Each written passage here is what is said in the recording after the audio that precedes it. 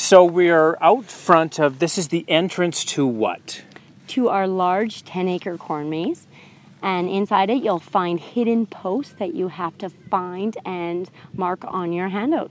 And it's got a bit of a theme. We are doing superheroes this year, and there's so many superheroes in our lives we want to recognize. And why not recognize them by having a big Superman in our maze this year? Now, the corn is a little short right now. How tall is it now, and how tall will it get? Great. It's actively growing right now. We've got anywhere from knee to waist to shoulder height. However, by the end of August, it'll get to be 10 to 12 feet tall. First trip out here, this is huge. Like, how long have you been going, and what have you got going here? This is amazing. Well, this is our 11th year, and yes, we are so much more than just a corn maze. We have a humongous petting zoo, so many attractions. We have a new zip line course, we have rope courses, we have jumping pillows, wagon rides, train rides. Paintball Gallery, exactly. So we just have something for all age groups.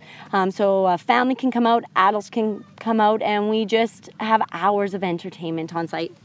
I've been bringing my kids out here for years, and it seems you do. You keep adding things. Each and every year there's something new. I love it. And this year I see you've got day camps here as well for the kids. You got it. Yeah, we have the best part of our job, we say, is working with the people we do and having the guests that come out.